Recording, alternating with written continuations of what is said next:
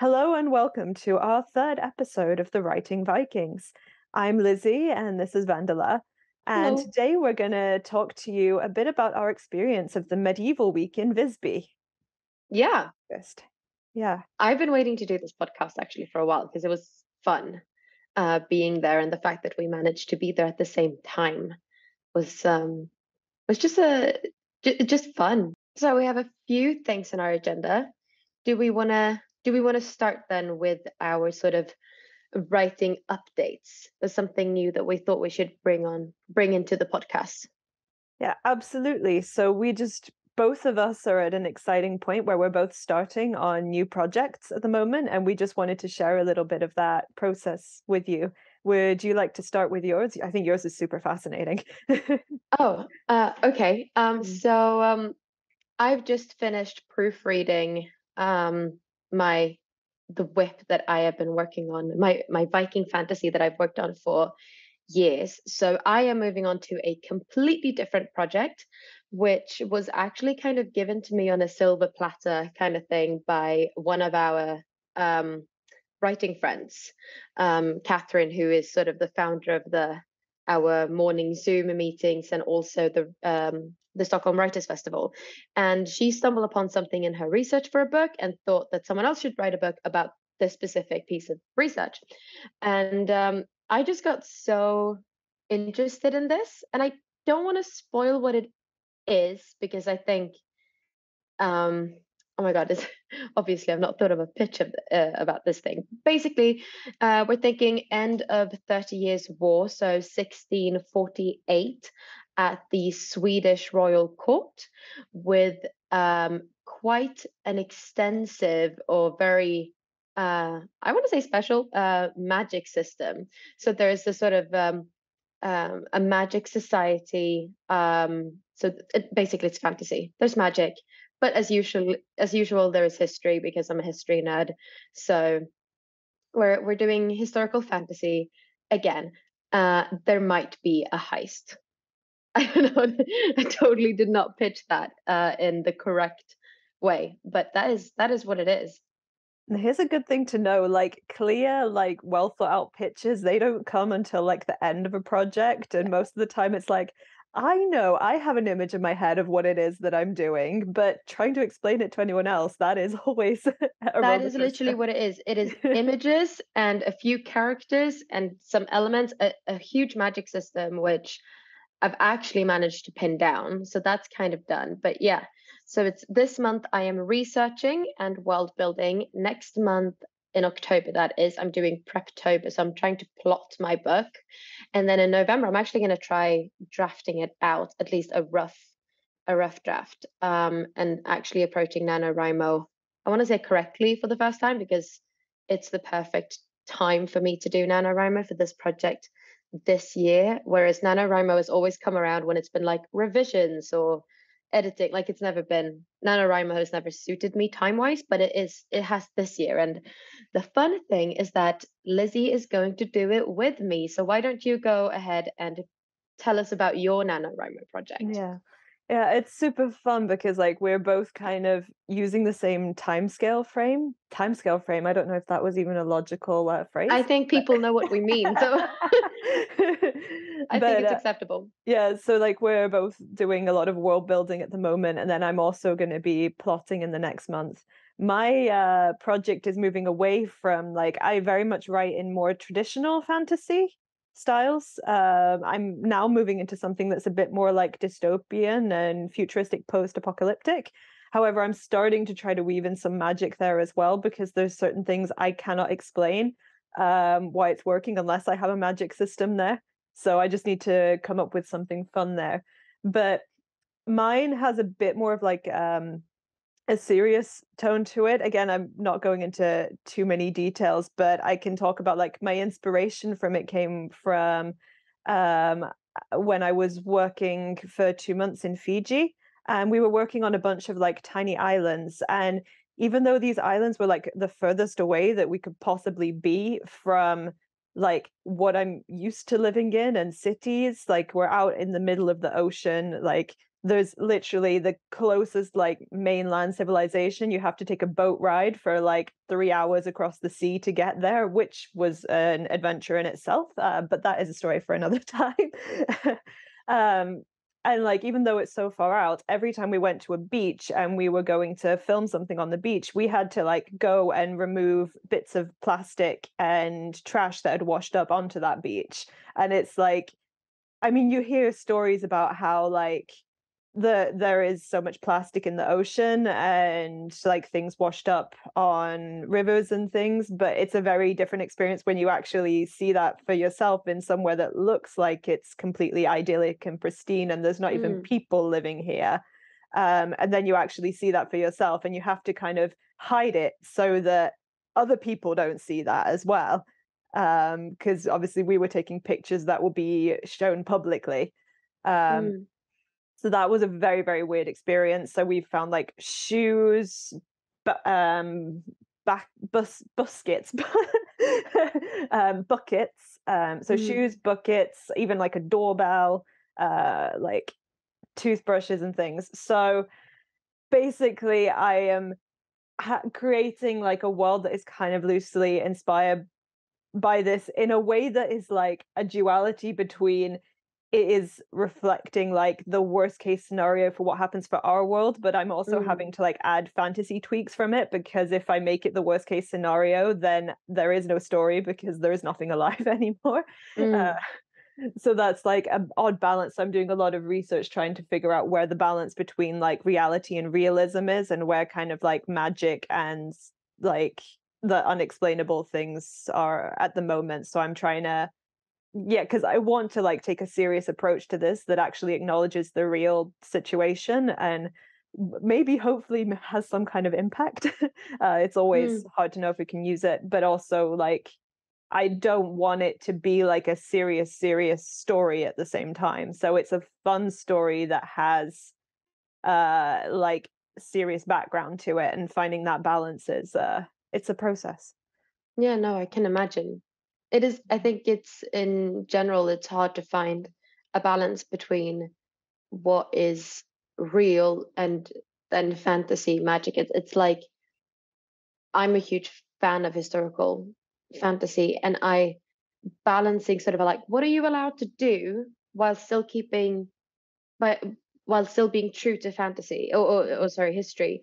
um and I think sometimes you need to make it really clear that you're writing fantasy so that people don't necessarily like question you. They're like, well, that's not realistic, that wouldn't have happened because in this time period. And I'm like, no, but did I mention that there is magic, like magic I made up to suit this time period? Like, it's fantasy. It's so but I do get it, like trying to keep a serious tone to it as well, to not just make it entertainment. I've never been in that situation. None of my books are meant to spread a message in that kind of way, but I Mm, think it will be very interesting to see how you mm, approach and tackle this thing, because I think this story has mm. it sounds promising. I'm excited to potentially get to read it. Yeah. I mean, I don't even know how much of a message it in itself is like going to be intended to spread because I think that part has come along afterwards because I started like writing and planning things based on the idea for the story that I have, Mm. but the more that I read about it, I'm like, I don't feel like I can write about this without trying Oh to yeah, you mentioned impact it that. in some way. Mm. Um, which is interesting. I had another follow-up point, but it's completely gone out of my head now. So It will probably get back to you, way after we've finished this podcast. But yeah. save it for another podcast. Um, all right. So basically, we're both doing NaNoWriMo this year. We're both plotting or prepping in October, and we're both world building at the moment and doing research. So that's super exciting, sort of having the Mhm. same time frame. And I think we can both maybe we'll do a nano episode maybe after nano to sort of reflect on how it went, or how Mm, these projects, how they're doing sort of, in what will it be, 2.5 months, mm. kind of, Yeah, because to it's say the middle of September now. the Yeah. experience and see if we actually managed to do it. But like my track record with NaNoWriMo sucks. Yeah. Just for the record.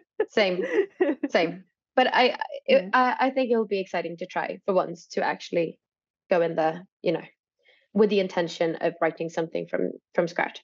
So yeah, should we move on and talk about Absolutely. Medeltidsveckan? Or the medieval week. It feels so weird to call it the medieval week, but I know, but it is what it is. literally it's medeltid is medieval and veckan is week. Week, yeah.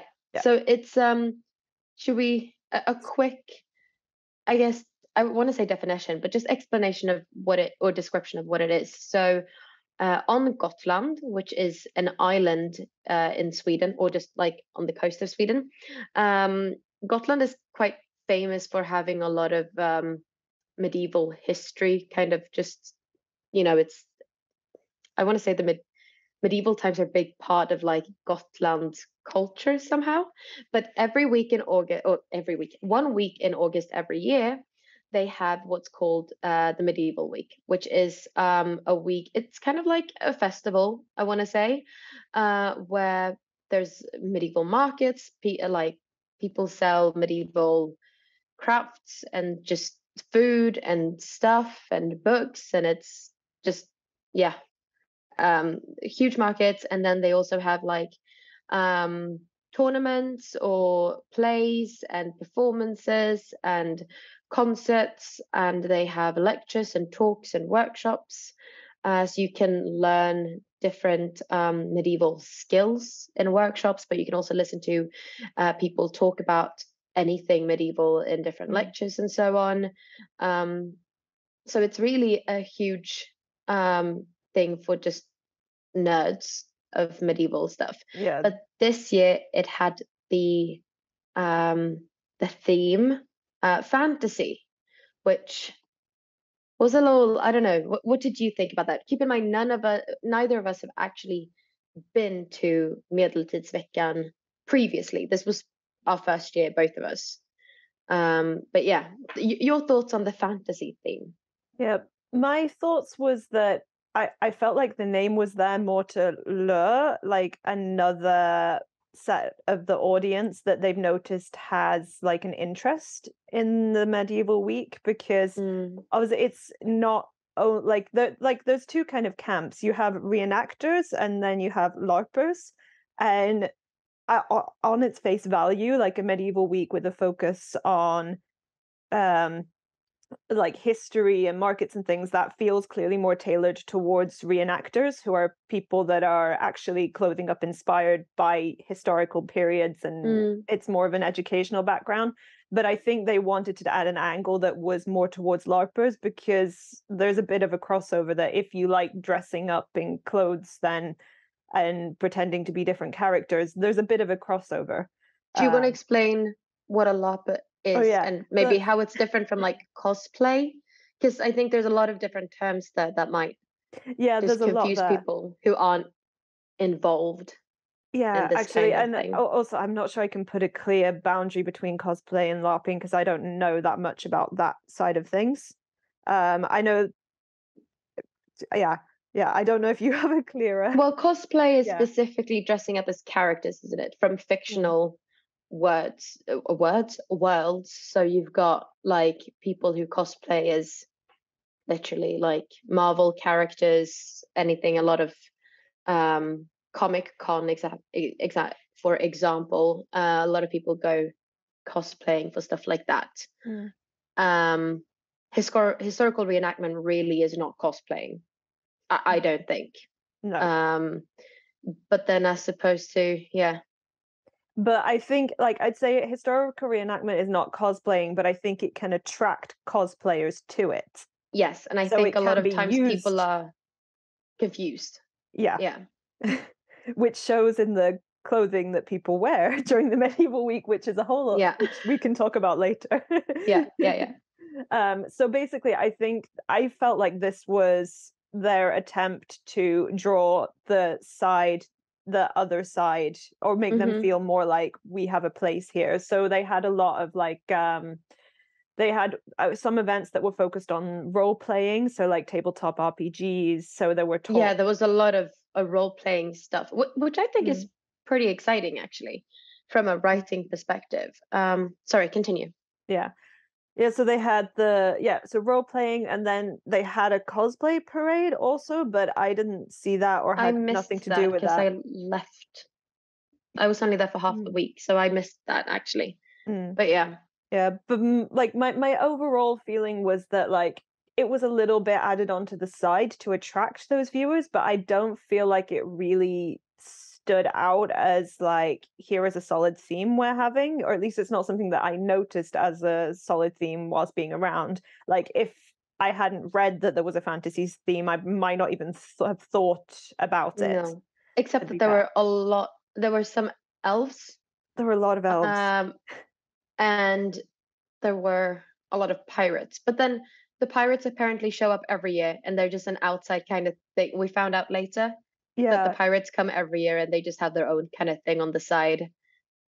Yeah. yeah, so this was a funny thing that we like both of us on the first day were like, why are there so many pirates walking around? Like, what are Mm. they doing? Like Like a medieval? lot of pirates. Like I'm not even joking, like a lot of pirates. And Yeah, not it's the like Viking kind, like just, like actual classic. like pirates with like the hats that are Yeah, yeah, yeah. I don't remember the official term for them. So we're just like, I mean, are pirates fantasy? They're not really medieval. Like, where do you fall here? Mm, But then, like, as the week progressed, I started to notice like groups of these pirates gathering around. And I was kind of like, okay, the pirates seem to be doing something. And then, like, I think on the day before I left, like, I walked out of one of the gates. Like there's these massive like medieval walls surrounding the whole town, so it's like becomes very imposing and like very Visby, atmospheric. the I want to say the capital of Gotland, but that doesn't. Gotland is not its own country; it's part of Mm, Sweden. But the sort of the big city, Visby, mm, is surrounded by a wall, with sort of like towers here and there. It's a beautiful wall, and it is a mm. medieval wall. So it's quite a nice place to have this week. But yeah, continue. Yeah, so basically I walked out of this gate and then turned around and noticed there was a lot of pirates there, and like one of them was like talking into a microphone, and on the wall there was this big banner that said in Swedish, it said there is nothing to see here. And then like I was with a friend that had been to the medieval week like many years, and I asked them like, wait, so are the pirates an actual thing? And apparently the pirates are like an unofficial subgroup that meet outside the walls quite a lot during the medieval week and have their own like unofficial schedule. So So it's bizarre. like a subculture within a subculture. Yeah, but we uh, heard them play some music, didn't we, in the park? oh Were they yeah, there was a pirates? group of It was pirates. really nice. Yeah. Yeah. So but super excited. It does actually say on the website that you don't have to dress up in medieval clothes. You're actually welcome to dress up in any historical clothing. Like it, that there are no rules, and also you don't have to be dressed up at all. The first day I went, I wasn't actually dressed up, and then the other 2 days I went, I was dressed up. So I can say the amount of like people that were wearing like really like thought out, well made costumes and then had a pair of trainers underneath, which just broke the whole image. I Like, am so sorry, but the worst is that my shoes are not authentic either, but yours are because I made of don't have. linen at least, Yeah, or they look uh, like linen. yeah, and they're not dyed in they're not hot pink or lime green. So Mm. that was a bit jarring. But then we're not hating on people No. who at least made an attempt to dress up. Yeah. That's not the purpose of this. But you become observant of what people wear because you're so into historical reenactment and dressing up. And I love sewing and making my own clothes, and I love textiles. So I just really like observing what people Mm. wear and to what, you can tell if people have made their own stuff or it's all, if it's bought or, made with a sewing machine or whatever. And there were some really, really nice, I don't want to say costumes because I don't really regard it as costumes when you're No. doing historical reenactment. It's more like just your Clothing. clothes. Yeah. So there were some really nice outfits, shall we say? Yeah. Some really nice Outfits is a good outfits. word.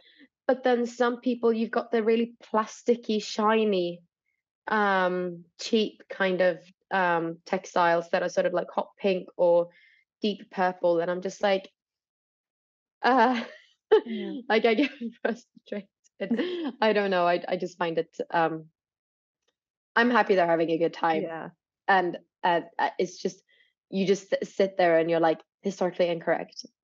That's historically incorrect. And it's like, shouldn't Yeah, even and matter because there was a fantasy theme. So really exactly. anything's possible. But yeah, Yeah, and I think like we're extra sensitive to it because we went straight from having been in the Viking village, which we're going to for a talk week. about in a later Yeah. episode in more detail. I was there for a month and you were there for like a week before Yeah. going straight. And there we really tried to be as authentic as we can, and then suddenly Yeah. going And to people are genuinely sat by the fires sewing their own stuff or needle binding mm, or tablet weaving. Like people are really putting effort into their outfits and so on. And then you show up at this huge festival and some people are just dressed in amazing outfits and other people mm. just are yeah, I feel like those people are dressing up as opposed to those who are just yeah. And I think there's Mm. a lot of people that go just kind of for the social aspects, so the Yeah, clothes for which is themselves aren't totally actually that cool. important. They're like, we just want something that feels historical, and then we're just Yeah. gonna hang out and drink beer. But I will Mm. say that some families must have thought a lot about it because there were some kids that wore really authentic clothes. Like I am happy to overlook kids that are dressing up as princesses and knights and whatever, like totally. But there were some kids with really authentic stuff, like because clearly their parents are into it or the whole family. Because even in our Viking village, the whole family's like 3 generations, like will live there for a month. So some Mm. kids are sort of they haven't really had a choice. They're into historical reenactment because that's what their family does. And it's quite nice seeing all these kids running around with authentic um clothes, and it's just yeah, it's quite cute actually. I think it might also be nice to make a note because I think there's a bunch of errors that get made in clothing and it's made by accident from people that genuinely Mm. do want to have something that feels historical. So I feel like it might be worth making a little comment here for people that are maybe thinking about creating their own clothes or writers that are thinking about writing historically and want the clothing to be accurate. And I think a big point that might be worth just mentioning is the color of linen. Because It's really got to me. in historical markets, you will see linen being sold in all colors, all ranges of colors, from bright pink to purple to reds, blues, greens. However, all of those colors are artificial. They're just not, and it doesn't even matter if someone will say that that plant died because it just does not. If you plant dye stuff, you'll get sort of autumnal or foresty colors like yellow, green, orange, brown. You can get red and purple and blue if you're really fucking rich. Like, don't get me wrong, you can get indigo and you can get like you can plant dye clothes, and I'm not talking about linen specifically now, I'm talking in general. Um, you can get blue stuff, but like you need money to do that. And so I think a lot of people did come across then as really rich and not an issue. Like if you want to do historical reenactment and you want to dress up, like why not dress up as the richest fucking king in the world? Like I totally get it. Excuse my swearing. Um, but when it comes to linen is not an animalistic fabric. It doesn't have like natural proteins like wool does, for example. So it doesn't pick up the pigment very easily or at all, really. Also, linen is super, I want to say like glossy or slippery. Like if you cut into linen, you will want to sew those two pieces together straight away because it just splits. Like if it's woven, which it will be, it the threads just they just separate really easily. And so it's durable, but it once you cut into it or you get caught and you rip it or something, it just doesn't. And that slippery sort of quality of linen makes it really hard for pigment to latch onto it. So yeah, you just don't. I think linen naturally comes in like 3 different colors. One is like kind of off-white, one is more like beige, and one is like the lightest blue, which is also quite rare. And I wouldn't even really consider it blue. So if you've got hot pink linen on you, or even pale blue, I would just be like, nah. Even if it was yellow, I'd question it. Unfortunately, because it's just, also keep in mind, linen is what you would keep closest to your body. So no one is going to see it that as much as they would see the wool that you would wear over it. So why would you waste time, energy, and money on dyeing the linen? I don't know. Do you have anything to add? I totally took over there and gave my little lecture on linen dyes or pigments and whatnot. No, it was super good. So yeah, it's just worth knowing that, yeah, if you have a color, fine, but be aware of that it's not historically accurate. And I mean, it's happened to like all of us. I mean, I found like this green linen dress like in a secondhand store, and I was like, oh, I can just redo the seams and then I have a dress. And this was when I found out about it, because I bought the dress, and then like someone in the village was just like, nah. And I was like, Yeah, okay, and then I put the dress to the side and never did anything with it. At least, unfortunately. And yeah, at least I hadn't actually bought fresh linen and started sewing on it. yeah. And it's actually, Mm. I spoke to one of our friends in the village who wears linen trousers, and he wears dark ones, like the black or like dark gray. Mm. And we were speaking with someone else, and I gave this little lecture about linen, and he just looked down at his trousers, and he was like, "I guess these are historically incorrect then." And the other person was just like, "Yeah, you can't wear those anymore." And I remember because he showed up at the medieval week with us, and he was actually on the lookout for new fabric.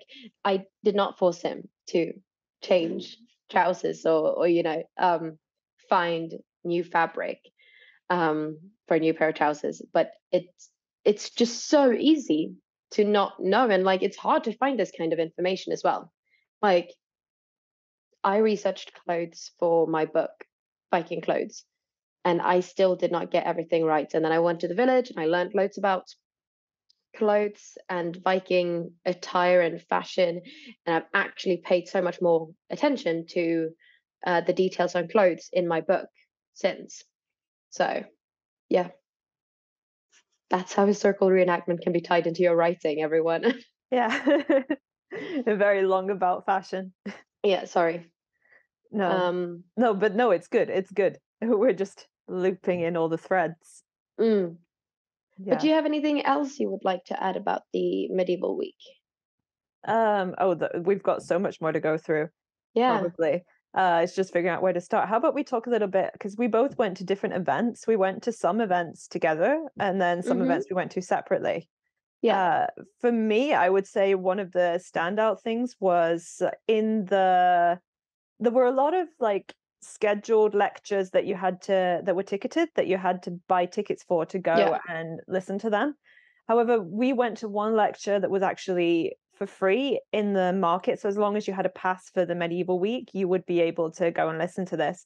And by hands down, like that was definitely the That was the best one. best talk. It was a man named Daniel Serra, who is an archaeologist, I think, who specializes in experimental archaeology concerning Viking Age food. Such an interesting talk. We found this one just by accident, kind of a little bit. I don't, you found it, and then someone else actually recommended it, and we were like, "Oh yeah, we're going there now." And we just saw loads of people like trying to find this place because it didn't have a specific place or venue. And then he was just sort of sat behind a few tents in this sort of little patch of grass, just going like, "I think we'll hold it here," because like, and it was so relaxed and nice. And yeah, do you want to go over what he spoke about? Yeah. So basically, I think originally the talk was only supposed to be 45 minutes, but he spoke for 2 hours. So that shows like how passionate Yeah. and thorough he is about this. So he basically broke down like all the different major food groups that you might have questions about and went through them one by one. So he went through like what kind of vegetables were there in the Viking Age? What kind of meats would people eat or not eat? As is true, different grains. Should we tell them that Vikings did not eat a lot of meat? People Yes, hate we this. should.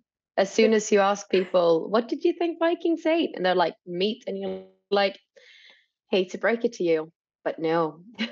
Yeah, so the thing about meat is that if you have an animal on your your farm or somewhere, it is way, way, way more profitable to keep that animal and use the milk, the cheese, the eggs, whatever extra produce you can get from them. That will provide you with food throughout the whole winter. And if Uh, you've got sheep, you've got the wool as well. Exactly.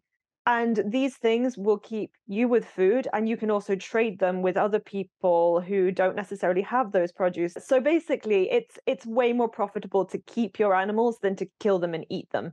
So the only times you might kill an animal is if you are rich and you want to demonstrate your wealth, because you're making a statement by, look at me, I killed the whatever animal it was, the sheep or the pig or Cow yeah, or the cow, whatever. whatever we have. I have the money to do that because I'm not going to starve if I do this. So it's a massive statement, and I think the biggest statement you can make is to eat horse meat. So you would kill a horse because it's like horses are very, very valuable. So you would do this like as big feast to make a statement or during rituals that require sacrifice. Fun Really? fact, I had a piece of meat in my book, cut that piece of meat out Mm. and put something else in instead. Like I just swapped it for other food because even though it was a feast and it was a sort of a rich gathering of nobles, I was just like still not big of a feast or a celebration to uh to serve meat basically. So I swapped it out for something else. Yeah. So basically, the biggest bulk of your diet. I was mixing up the words dairy and diet in the same word, and it became diet.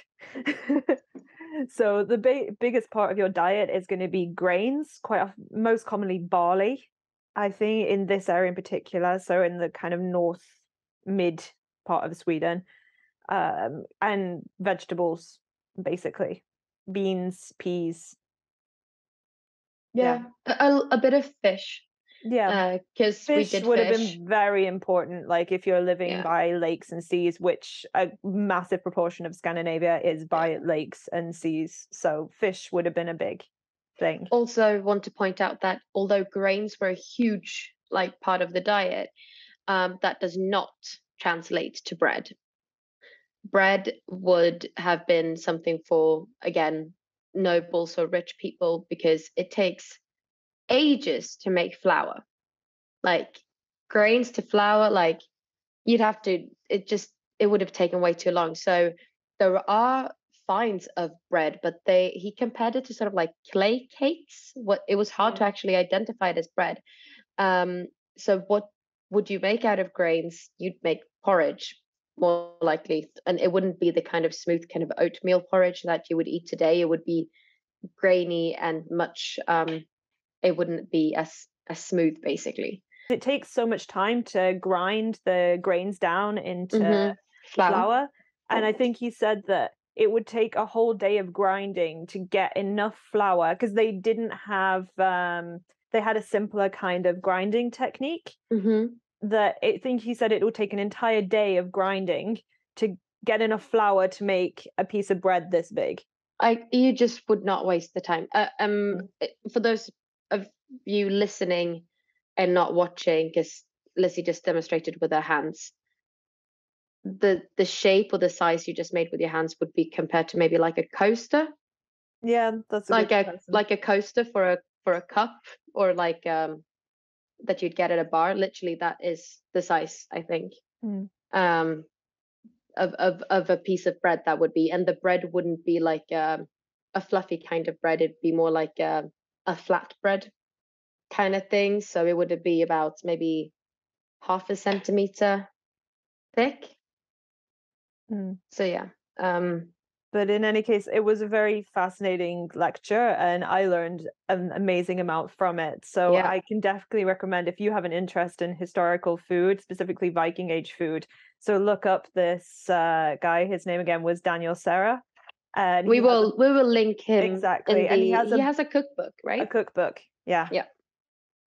We'll link that in the show notes because he was. I've not looked him up since, but he was very knowledgeable. Like he knew a lot of stuff, and he knew the answers to all the questions people had, and people had a lot of questions, and he really went through sort of protein and then carbs, and he went through vegetables, and then he went through sweeteners, and he went through what I thought was really interesting is that berries. I would have thought sort of berries and fruits and nuts would have served as sort of dessert at the time, but actually berries were only really picked by slaves or thralls because um, it would again take too much time. So it would be a tedious task that was reserved to basically to slaves because why would you spend time picking berries? And so they didn't really eat berries.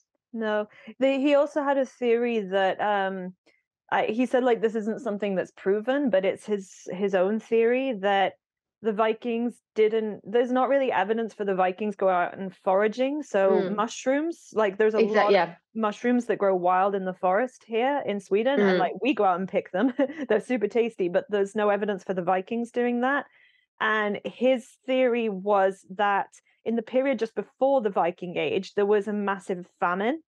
Oh And yeah. during this time, people would have been forced to go out and forage to pick, yeah, to pick berries, to pick mushrooms, and just anything that you could find that you could eat. So when people started to gain more wealth again after the famine period, those sort of foods might have had a stigma attached to them, so that it's like Like a we don't taboo. exactly. So it's like we don't eat those because we have enough money to not need to eat those Which things. is still petty because it's like tasty and nutritious, but Yeah. whatever. Yeah, well, people don't always eat what's best for them. So true. I will say another thing about mushrooms, which I think a Mm, lot of people might inevitably think of, because I think a lot of when people think Vikings and they think mighty warriors or what's also called as a berserkers, there's a lot of ideas going around about, mushrooms and getting high and fighting high, basically, as this sort of super warrior. And I think the mushroom in question would be flugsvamp, which is what's it called in toadstool. English? Is Yeah, it? Yeah, toadstool. the big Like red one. the Smurf one. Mm. I want to say, yeah. And there is, apparently, it was a historian at some point who made a suggestion that that might have been the case, that they would have gotten high on these mushrooms and then gone off to fight and would have been known as these insane warriors, also known as berserkers then. But there isn't actually any evidence for it. So it's a fun thought. And I think it is touched on in the first season of the Vikings of the TV show, when they're in Uppsala for this huge sacrifice kind of thing, they get high on mushrooms. But he kind of shut that theory down a little bit. Yeah. Which, And I guess they even had it in. I watched the first couple of episodes of the Vinland Saga, the oh, anime did that I you? I never mentioned. got around to it, Yeah, but I've only watched a couple of episodes, and like overall, like can say it looks like they have made an effort to actually be somewhat historically accurate with okay. a lot. I mean, obviously it's a made up story, but It's anime, right? yeah, exactly. I feel like they've been more faithful than most Western Oh, productions that fair are set enough. in Viking things, in the Viking Age. However, they do bring in. There is one scene in the last episode that I watched where they do bring out like the toadstool. I'm not sure he even eats it, but he's just kind of holding it, and I'm like, okay. And the I thing is, didn't even know it was toadstools actually until he said so. I thought it was. I don't think they use toadstools in mm, the Vikings show. I think they just use some other brown mushroom of some kind. yeah, and the thing is, like toadstools, you're not even going to get high from if you eat them. They're They're just going to upset. poisonous. Yeah, they're going to give you a really upset Like stomach. everyone knows you don't eat toadstools. At least they do in Sweden. Like Mm, because it's so hard to go out and pick mushrooms and knowing which ones are poisonous or not. Like I wouldn't even dream of it. I would love to be the kind of person who could go out and pick mushrooms. Like that would totally be part of my identity. I could totally see that happening. But But I am it is too afraid it of is very picking the wrong nerving. ones. Like there's one kind of mushroom that I feel fairly okay with picking, but that's because I've been out with a lot of like Swedish people that have Chanterelles. grown up in the forests here, and I have Yeah. watched them picking it about many times that I'm like, okay, this one I can identify. Yeah, it's the trattkantarell. I'm not sure what we The would. yellow ones. No, I yeah, think the they're ones called with the yellow stem, and chanterelles. then Yeah. no, because there's chanterelle, but that is cantarell, and then trattkantarell is something else. All right. So Okay. cantarell, which is chanterelle, is like Yeah. the orange ones, like they're quite broad, orangey yellow. But Yeah. then trattkantarell, it has like a yellow stem and then a brown like top that has veins underneath. You know more mushrooms than I do, clearly.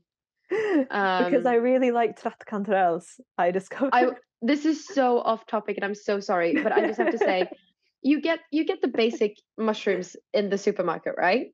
Um, but I went to the supermarket in Malta, of all places. Like, we were there on holiday, went into this amazing supermarket, and I swear to God, I've never seen so many mushrooms in my life. Like, there were like a whole wall of just mushrooms, and I mushrooms I've never even seen. Like, they looked. I mean, there were pink mushrooms, white mushrooms, and I swear to God, I mean, all of these were safe to eat, like food, but it was so cool, like so a lot of I'm speechless. A lot of mushrooms that you can eat basically that I would have never thought of eating. And I'm quite open to eating new things. Like I am not a picky eater at all. I love exploring new things. But I didn't even recognize them. Totally off topic. I'm so sorry, but just on the topic of mushrooms, I had to mention there's a really cool supermarket in Malta or on Malta. In Malta, it's an island in Malta.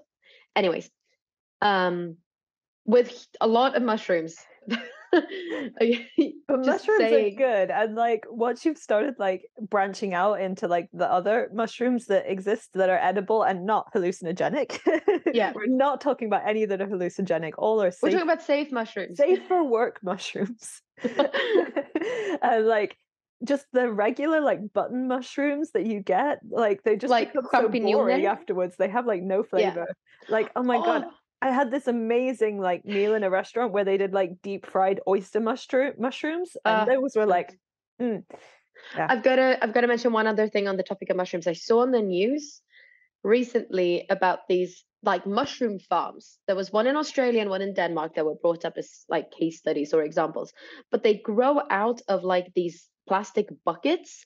And I Mm, think the goal is to make people eat more mushrooms rather than meat for vegans, basically. mm. And like it's just a huge thing, like growing mushrooms, and they grow out of like on the outside, they make holes in these buckets and they just grow out. And I mean, they're humongous, like big mushroom. Okay, let's move on. I Yeah, think we it's should move supposed to be on. a really easy thing to like grow at home, actually. Yeah, you To do can get those. little like paper boxes or something with like grow your own mushrooms and stuff. Should probably try and do that. Yeah. Safe ones. Should we? Anyways, Let's move on from mushrooms. this talk was really good. This guy, was he Mm. Swedish? No, He was Swedish. was he? Yeah, he Okay. was talking in Swedish. Oh yeah, of course he was. I'm sorry. I actually took notes. I took loads of Me too. notes on that talk because it was during that talk it was just so interesting. But yeah, moving on from that, anything else you wanted to bring up? I'm gonna say, is there any highlights you want to bring up? I yeah, I would like to bring up one highlight or one lecture I went to, and I think it's such a shame because I went to two of her lectures, and I went to one really good one that I really enjoyed, and then I went to a second one which I think was just not as successful as the first one, and that's the one that you went with me on, and I think you just got the bad side of the coin, or like because I think you left there kind of being like that wasn't very informative. Like I paid for Mm. that. Am I right? Did you feel that way? Yeah, yeah. Yeah, and I think that's because we went to the Norse Väsen. What is that?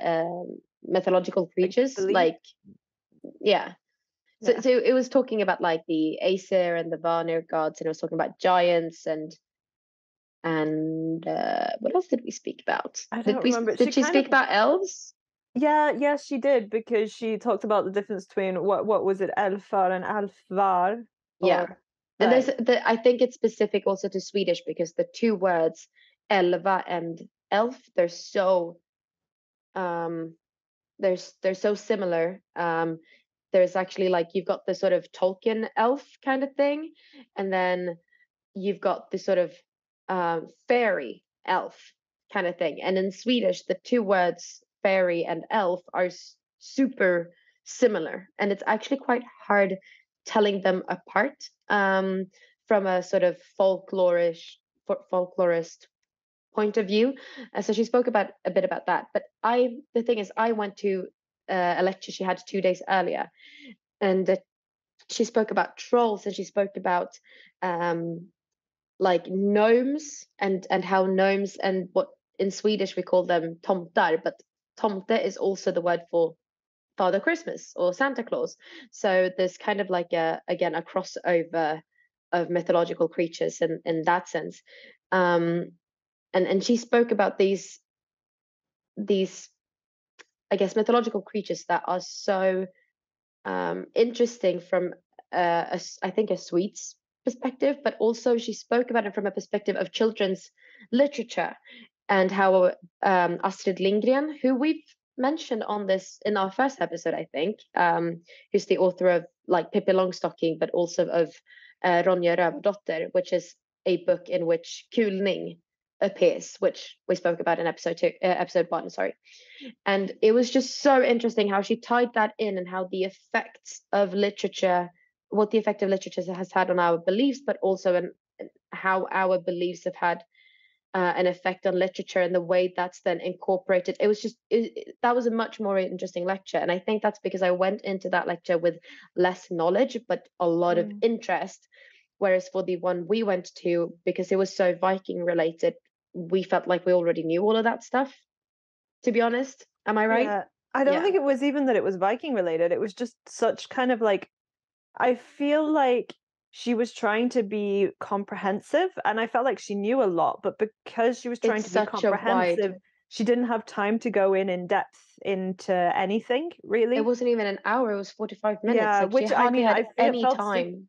felt super sad for her that like she has to be forced to keep things so It's like restricted. she felt stressed as well Yeah. because she wanted to talk about so many things, and then she was going to have time for questions, and it's a shame because I think she hosted like four different Mm. talks during that week. I think she did one on sea monsters as well, and then I think she did one more, and I couldn't go to those. Hmm. So that was just a shame. I feel like she had a lot to say, and she has two books actually, and I got one of them. I got it signed there. There were a lot of things I didn't have time to go to. I Hmm. would have wanted to see Tommy Kusela's lecture. He's a colleague of Tora Wall. Tora Wall is the person who held the lectures I just spoke about. She's a folklorist, but Tommy Kusela is a professor in historical religion or religious history or whatever, and he is one of the co-hosts of the podcast Bland tomter och troll, which I really recommend, and I will link that down below. But I didn't get a chance to go see that because I wasn't there long enough. So there's a great schedule for this festival or this event, but you can't go to everything, Yeah. unfortunately. I'm just wondering if, like, quickly, if we backtrack a little bit, maybe you want to Mm. explain what the Swedish elf actually is for people that aren't Swedish, because that's not really in common Oh. knowledge. Because there's similarities with, I was making comparisons to the Irish Aishi, but it's not Mm. exactly the same thing.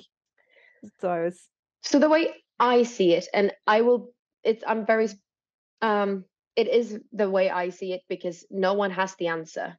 And I am not a folklorist or anything. She obviously has but she left it sort of open-ended. So it's the way you interpret it. But an elf, which like elf, yeah, it's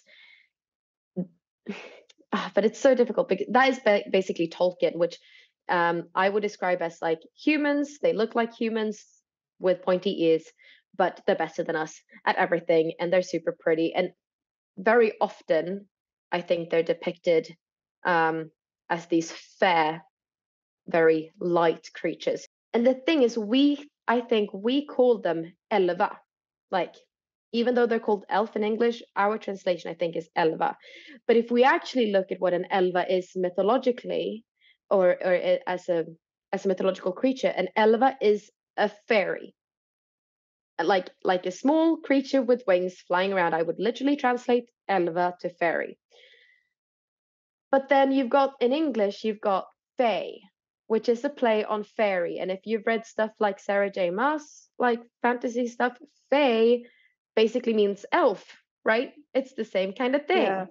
So it's like all these crossover words that play on each other, and it gets confusing. So, and Swedish had, yeah. Yeah, I can take it further back because I was just wondering if we take it further back, like, so we go from like the fairy and the fae, in ancient historical Ireland, like in a lot of Irish mythology, there is this people called the Tuatha De Danann, and they are the people that existed in Ireland before the Celts. And it is mentioned in the sagas that when the Celts arrived, these people were forced to live underground, and they became the Aishi, which are people who are living in hills, and they are considered descended from gods. So Tuatha De Danann literally means like the tribe of the gods.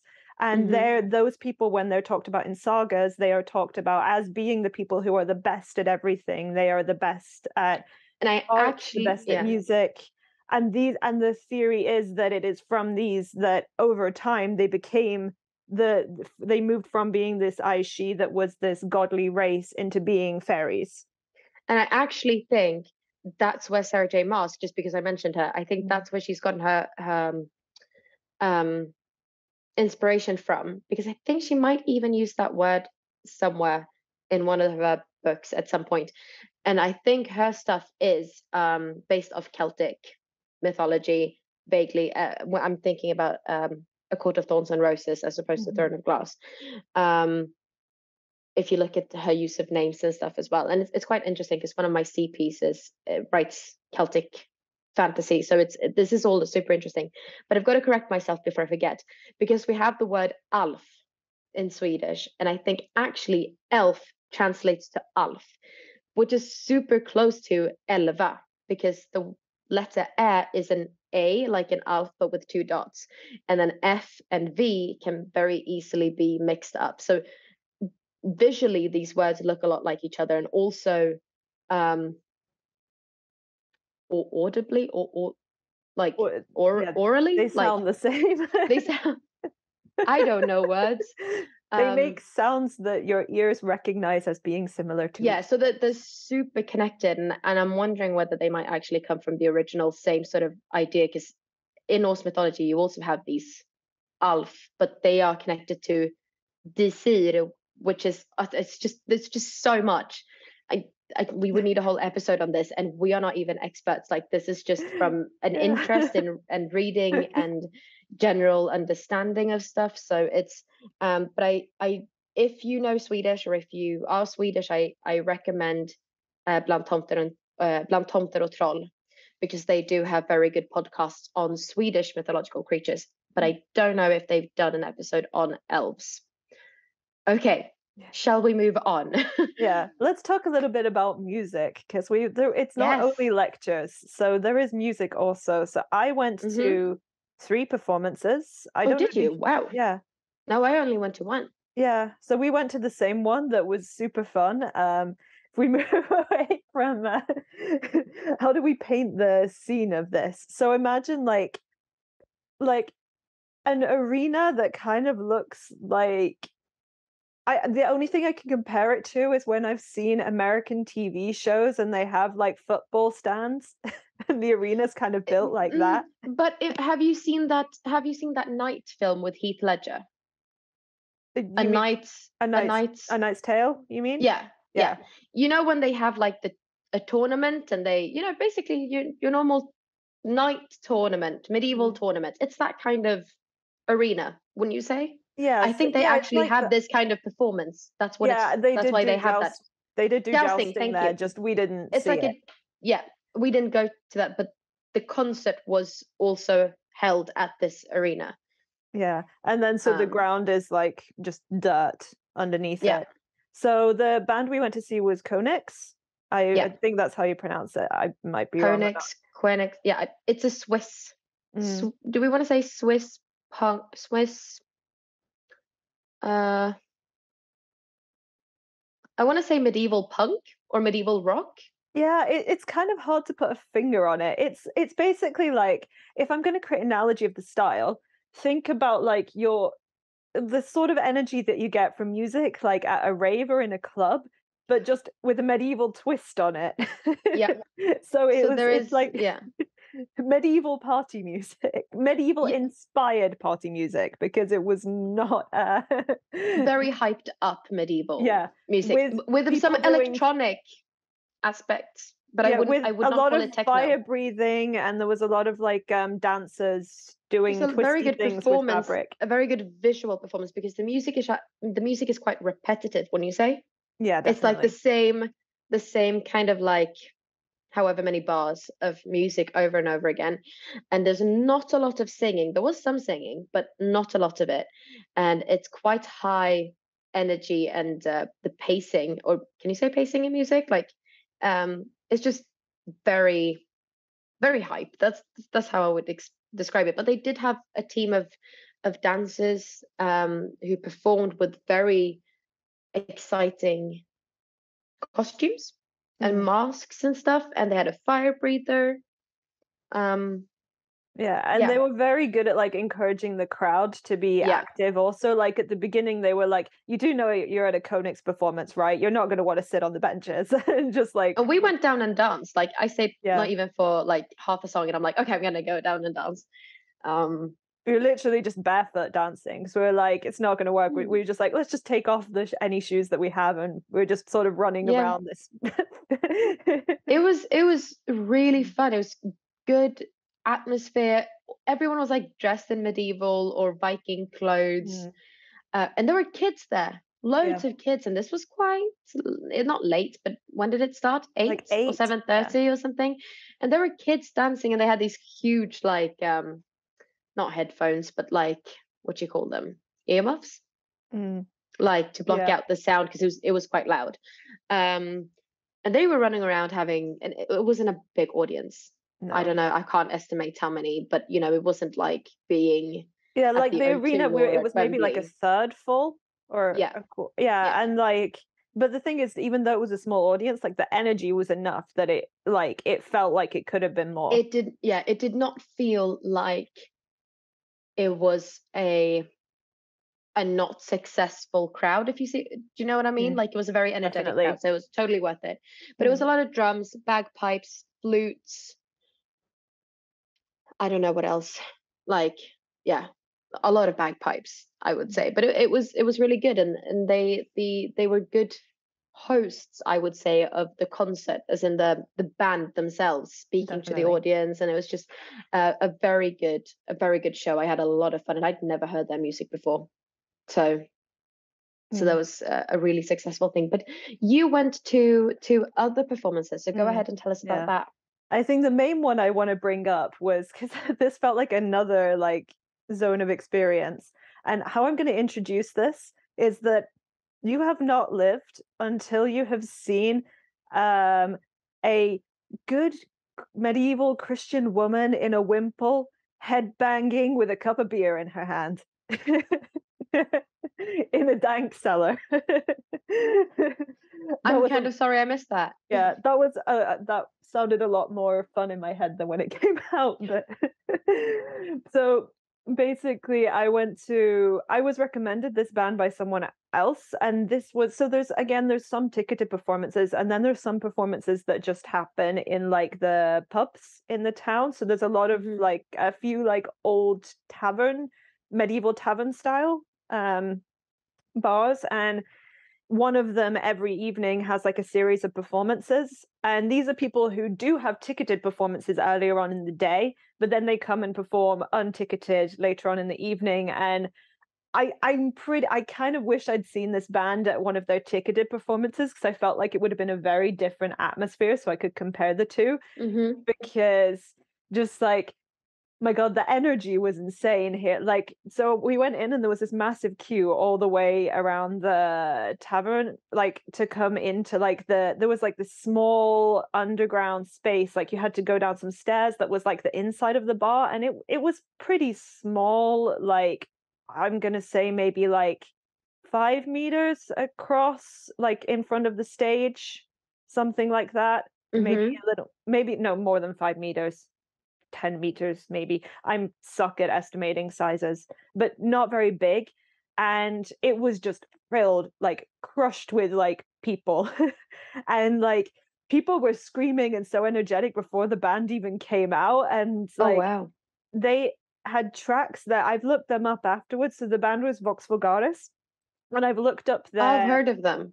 I looked up their Spotify list of tracks on Spotify afterwards, and like they were playing some things that are not on their like regular Okay. track lists, but obviously it was stuff that people knew because people were singing along to it like Oh without even wow. like, so they started off like, this is where it was such like an interesting hybrid of things, because it was like they were like really like heavily rocking out with medieval like instruments, so bagpipes, horns, drums, and like singing like in Latin over the top, but like the energy was a rock concert. So like they were singing Ave Maria, but everyone was like Ave Maria. That sounds amazing. It was like, it was really fascinating to watch. Like I didn't feel like quite into it as most of the crowd was because I'm not as familiar with their music, but it Uh-huh. was just this ultra level of like, only in this specific context could this amount of like nerdiness happen over this sort of Yeah. music in this sort of space. It was like, I felt like I was just so intrigued by the behavior that happened.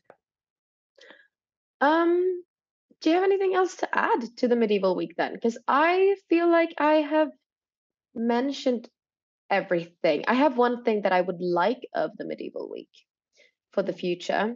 That's a good point.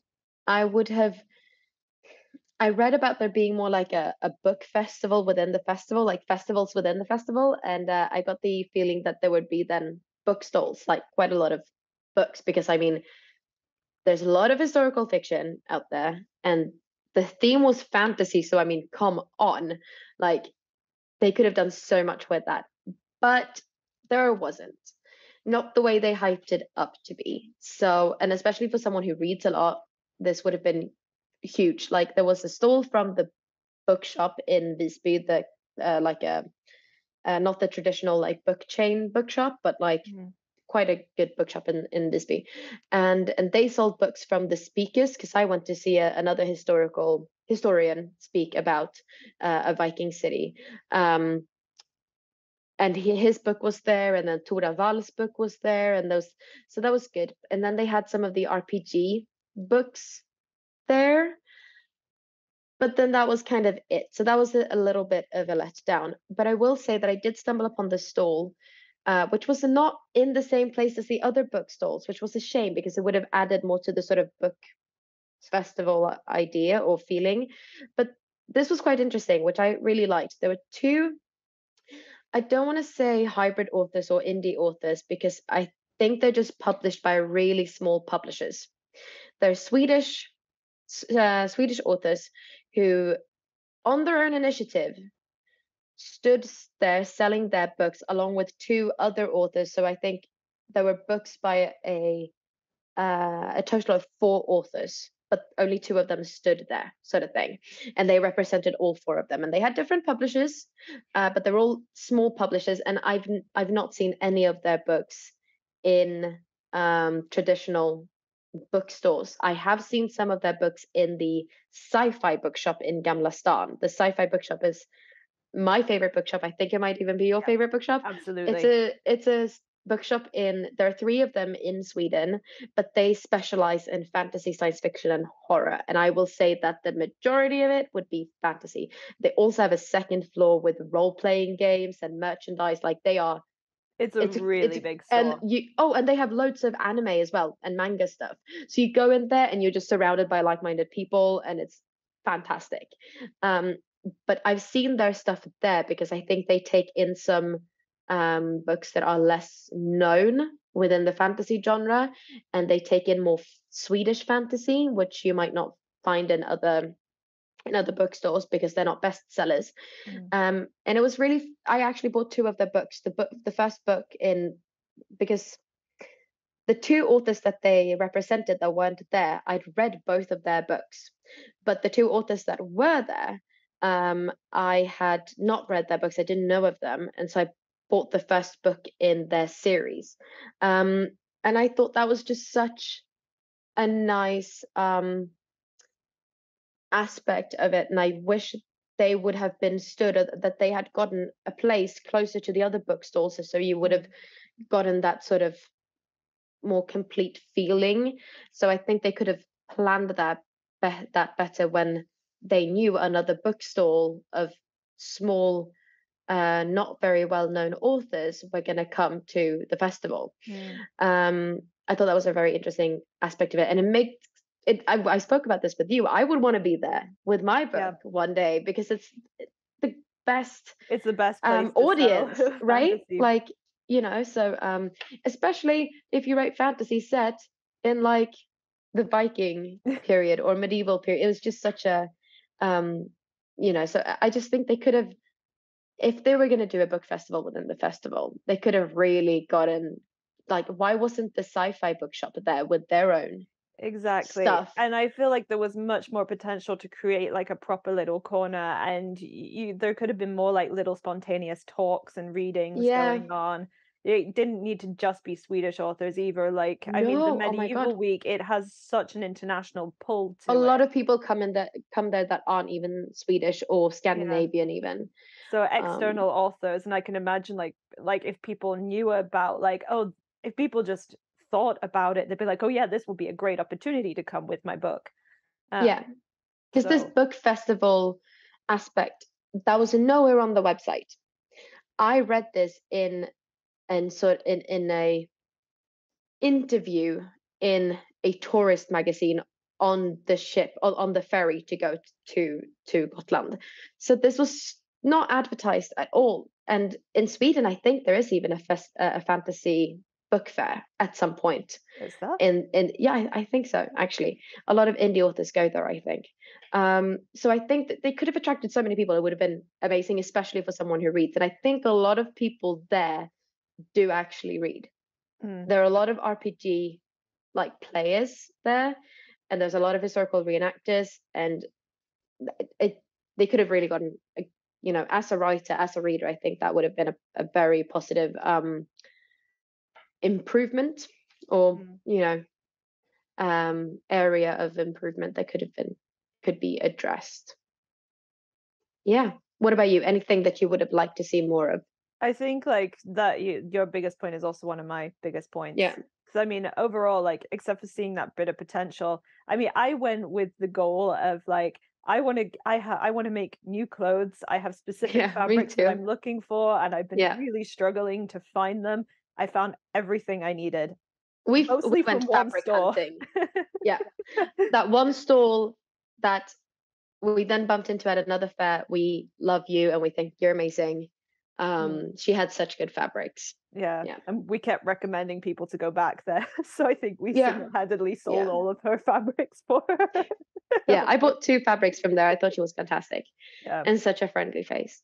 But Mm. should we, in that case, should we bring it to a close? I have one Sure. recommendation I want to do. Uh, did you have a recommendation? I don't have anything right now. I think I've thrown in so many stuff But from would the festival that you did mention the Vinland, the anime. I don't think I've watched enough of it yet to know if Okay. I'd Okay. recommend it or not. Okay. Fair 'Cause I enough. mean, Fair I've enough. watched like 2 episodes, and animes Okay. are like 20 minutes per episode, so it's Fair enough. yeah. I do have a recommendation then. And I've got it right here with me. This book is a Norwegian fantasy, which is translated into Swedish, but it's also translated into English.